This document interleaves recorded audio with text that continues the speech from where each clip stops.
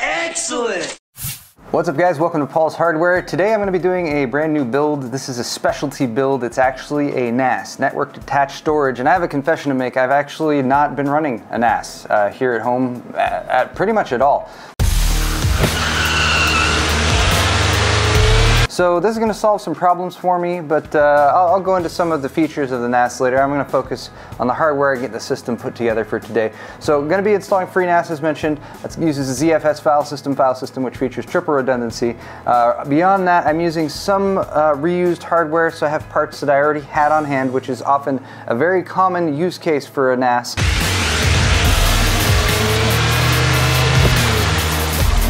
So for instance, I have a Z77i Deluxe motherboard here from ASUS with an Intel Core i3-2105. This is a Sandy Bridge processor, so it's got a few years of use in it already, but it's still going to do a great job. Power supply is pretty overkill. This is actually the one newest part of the build, which is an RM850X from Corsair, 80 plus gold. Again, overkill, but this should be able to run in fanless mode with the amount of power that this whole system is going to be drawing.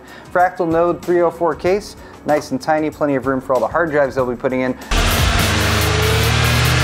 The hard drives, by the way, are going to be WD Red drives, which are made for NAS use, and you're going to want to pay attention to that if you're picking out your hard drives for your NAS. NAS drives are definitely the way you want to go. I got 4 of those. They're not right here right now because they're still copying footage off of my media center, which I'm going to be swapping them out from. Lastly, of course, you got to have some memory, so I went ahead and got the Crucial Ballistic. Don't do it, Paul. It's the wrong RAM. This is just a little 4 gig kit of Crucial Ballistics. That should be a problem. You're going to be running ZFS. ZFS is going to need about 1 gigabyte of RAM per terabyte of hard drive space. Oh. So I brought with me some Fury HyperX. That made it sound like they paid for this. It does. I paid for this. I paid for this. And brought it to you, Paul. You arrived in the nick of time, too. Thank you. Thank you. I drove like a Fury. Thank you, Logan from Syndicate. This is a fantastic Fury HyperX. So yeah, that's about 16 gigabytes, which is what you're going to be using in your system. Because I got 16 terabytes of storage. Yeah, that'll make it work out just fine for you. Yeah. Well, that's I guess my work's done here. How did you know I was building a NAS right now? Oh, Kane told me. How did Kane know I was building a NAS right now?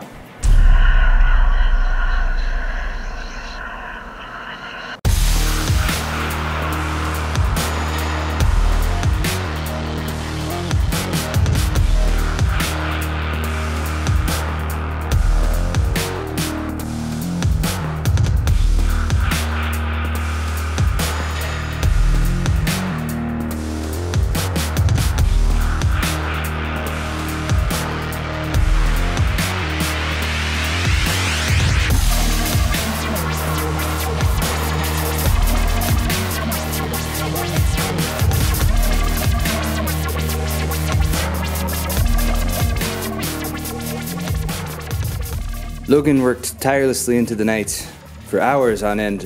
I assume it was hours. It's a time lapse, so it's hard to tell. Maybe it was just a few minutes, but I woke the next morning. I was in a daze.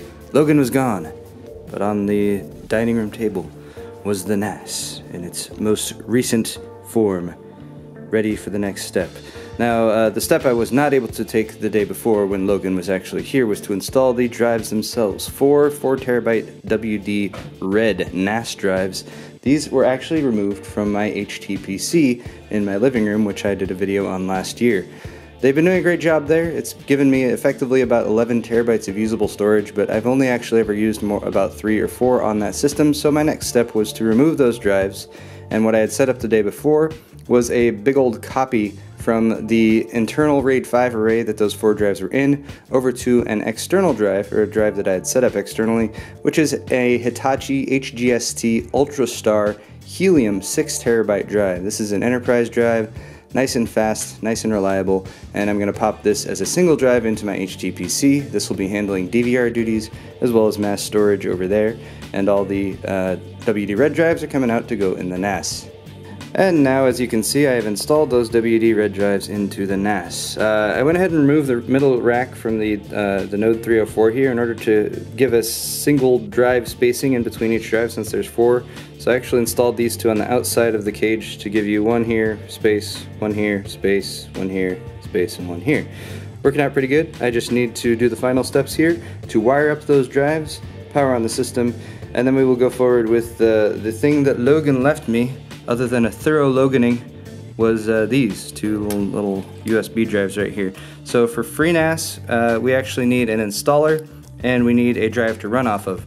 This is the installer, and Logan already took the time to create that and then install FreeNAS onto this USB. This is the USB drive that we're going to be running off of. It's USB 3, and it's nothing too special, but it is definitely recommended to get a USB drive or a separate small drive to run the OS off of. Okay, that's about all I know about FreeNAS so far. Let's go ahead and finish out this build.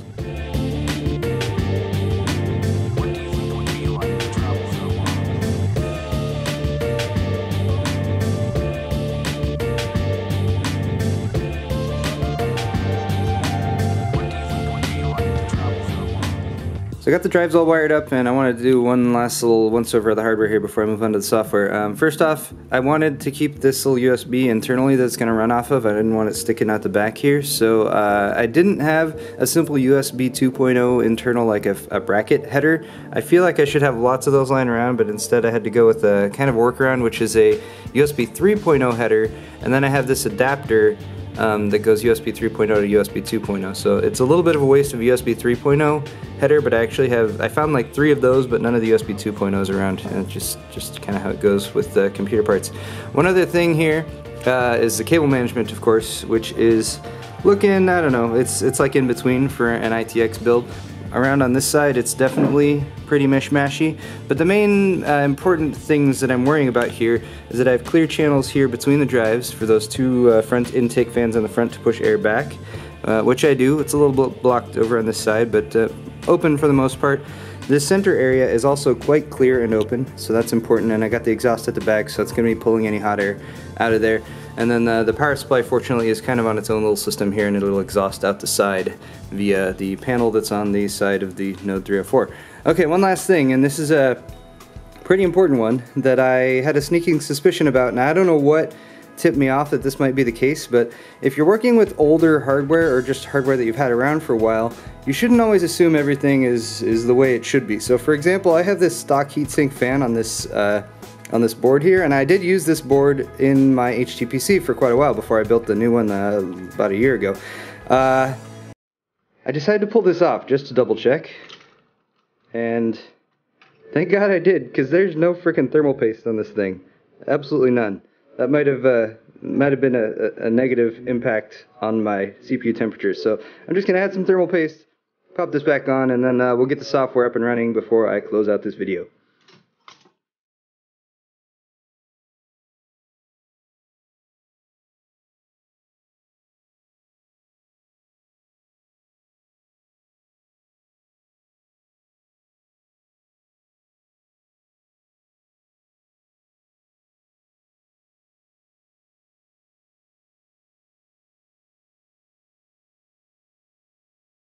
Well, some time has passed since I last worked on this system, but I'm happy to say that with just a little bit of work today and last night, I managed to get FreeNAS installed. It is set up and it seems to be working just fine. I used the installer that Logan set me up with, and beyond a couple complications that I had, which is mainly just because this board, the motherboard, had been used in a system prior, I had to reset the CMOS, and that pretty much cleared up any issues I was having. But if you've ever installed Windows before, it was nothing more complicated than switching the boot device over to this, and then after the installation went through, switching the boot device back over to the USB drive that's installed right over there internally, and everything's working just fine. After everything got installed onto that little gigabyte drive over there, it was just a matter of booting off of that. It will go through and recognize all of the hardware. It looks like it recognized pretty much everything that was in there. It will prompt you to create a root password, and then it will get you to a point where you have a list of commands on the screen that you can do directly with the system, or you can do what is much more simple, and you can switch over to actually just using a web browser on a different computer connected to the same network. It will give you an IP address at the bottom, which will almost always start with 192 as far as I know. Yeah, so go there, and then it will prompt you to log in. You can log in using the same login and password that you created as you went through the boot up process. And now we are into FreeNAS. Now I was gonna start going through some of the setup processes here. They do have a wizard, for example, that will kind of guide you through setting up some of the things like a data pool and that kind of thing, and language, all that good stuff. Now my main issue with FreeNAS is really that I just haven't used it much before, so here's where any semblance of a tutorial for this video is going to end, because I'm mainly comfortable with setting up the hardware side of it. I need to do some dabbling and some messing around with this in the FreeNAS UI. They do have a wizard you can go through, but what I'm actually going to be using is Wendell's video on Tech Syndicate, and I'll link that down in the description, and he goes through kind of some of the basic setup procedures for setting up your storage the way you want it and getting it set up so it can handle some of the more advanced functions like backup and all those things. What I really want to do with this NAS in the future, and that's what I will be doing a follow-up video on probably in the next couple weeks, is set it up to do some of the really cool things that I know NASes can do. Apart from just being a massive amount of storage that's here at home that I can access to do a bunch of backups on, like dropping all my old video footage onto it or that kind of thing, or old edits that I want to keep. I will also be using it possibly to tie into my HTPC. I want to take all of the mechanical drives out of the HTPC so it gets dead silent, do some backup storage on here with some SSD storage over there. I want to be able to do a media server on here, of course, so I can have videos as well as music that I can access from other devices around the house, or if I'm on the go, can access them remotely. I want to set this up so I also have remote access when I'm like on the road. So when I've done trips to like CES or Computex, for example, I don't always have time to edit while I'm there. So I have worked with a couple editors in the past, and I would like to have the ability to upload all my footage straight to here, and then have my editor who's somewhere else be able to remotely access that to pull the footage off of it so that they can do edits.